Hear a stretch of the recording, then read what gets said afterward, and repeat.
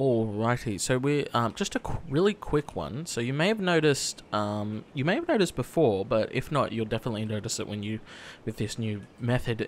There's this grey ball in the scene, which is interesting and really annoying. Because you may notice the grey ball doesn't exist here, but when we hit play, it all of a sudden does exist. And what that grey ball is actually the player. So that is you. So if you remember in our camera setup, if I open it up here, we are switching, where is it? Up here. We are setting our camera view to be the tracked camera, which means the player ball, which is what that grey thing is, if I can find it again, you know, is where the player is, I guess. So it can be a bit annoying because it's going to show up. And so there's two ways you can get rid of that. The first method is really easy. So if you have a player, what is it called? A player start in the world. Here we go. I'll just drag one out. Whenever you hit play, that's immediately where you're going to start. Or where the player will start. Obviously, you're going to go straight to your camera, but yeah, there it is. So first of all, deleting that will... like that. So then the question is, where does the player start if that doesn't exist? And so that the player starts wherever the viewport camera is. So this one I'm flying around at the moment is. So if I stick that directly above the table like this and then hit play and we move up, there it is. So the easiest way to get rid of it really is if we just hide it in the scene. So if I come underneath here and hit play, so we're not going to see it anymore in the scene. It's not going to be anywhere because there it is under there.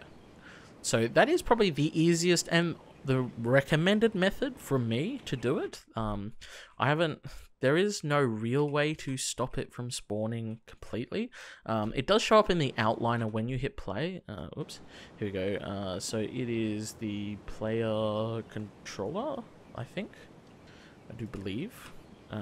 So, you know, you can delete that, but it's coming back again. So the easiest way is simply to fly your viewport sort of out of the way, like underneath the scene, and hit play. Alrighty, so the second method of getting rid of it was editing the default material that all the objects in Unreal use, which is a material that ball uses, to be invisible.